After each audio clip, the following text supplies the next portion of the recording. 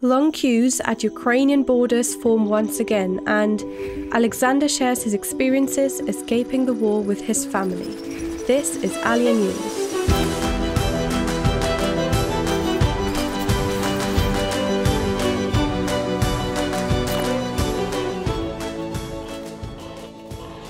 As winter approaches in Ukraine, a series of new attacks on major cities that has caused widespread electricity and internet outages has sent the country into a new crisis, leading to a dramatic rise in refugees. In light of this, our teams are preparing to help more OLIM, and later on we will see some pictures of the situation at the border and hear about a group ALIYAH flight from Warsaw. But first, let's hear from Alexander from Kherson in Ukraine and how their need for urgent medical treatment for their daughter led them to leave Ukraine and search for a new home in Israel.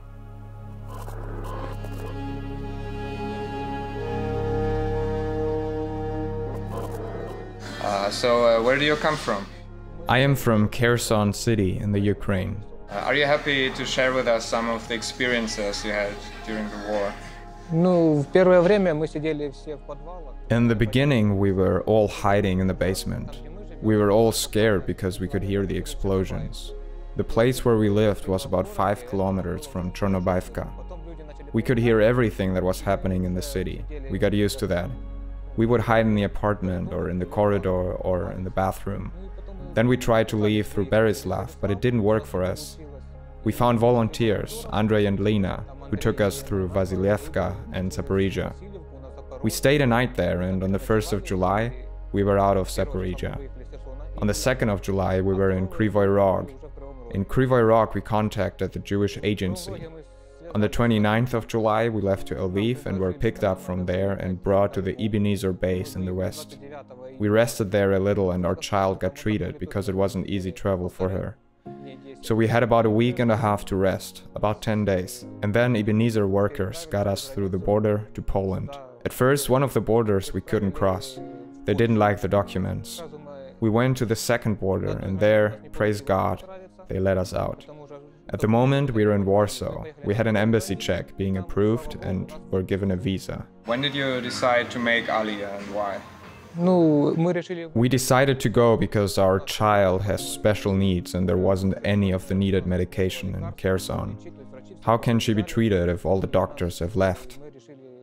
So we decided to take the risk and try to get out to Israel.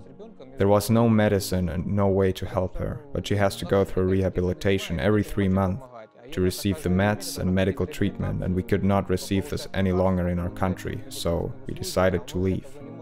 When we were leaving from Kherson, it was already under occupation. The army was everywhere. They were on tanks and crafts, all throughout the city, acting like they owned the place.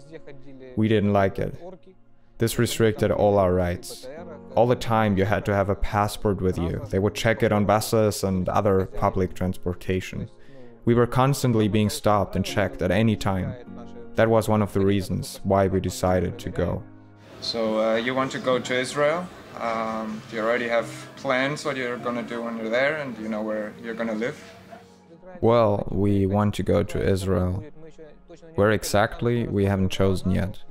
We considered Ra'anana or Haifa because there are medical centers that could fit our child.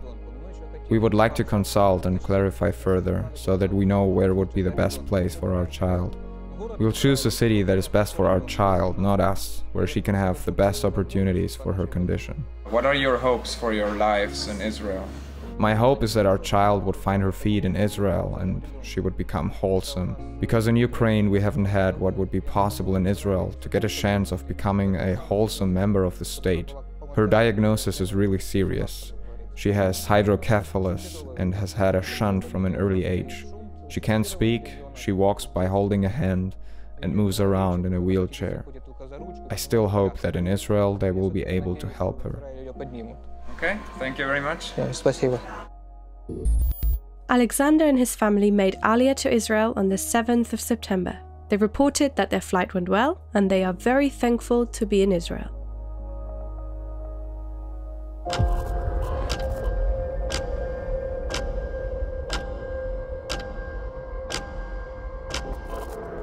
Long queues form at borders between Ukraine and Poland. As the situation in Ukraine further escalates and millions are left without electricity and internet after severe attacks on critical infrastructure, the number of people trying to escape to neighboring countries increases overnight. On November 9th, 85 Ukrainian OLIM, 6 cats and 3 dogs made ALIYAH to Israel. The Ebenezer team in Poland helped families get onto the buses and accompanied them to the airport. We wish them all the best as they establish their new lives in Israel. Alexander and his family were helped to leave Ukraine and escape from a situation that was becoming life-threatening for their daughter.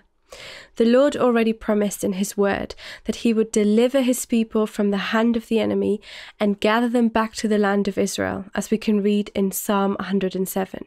Oh, give thanks to the Lord, for he is good, for his mercy endures forever. Let the redeemed of the Lord say so, whom he has redeemed from the hand of the enemy, and gathered out of the lands, from the east and from the west, from the north and from the south. Please pray for our teams in Ukraine and Poland as they prepare to help an increasing number of refugees during the winter months that are approaching. Visit our website if you would like to know more about Ebenezer's vision and ALIYAH. Thank you for watching. Make sure to subscribe to the Ebenezer Operation Exodus YouTube channel to stay updated on the latest ALIYAH reports.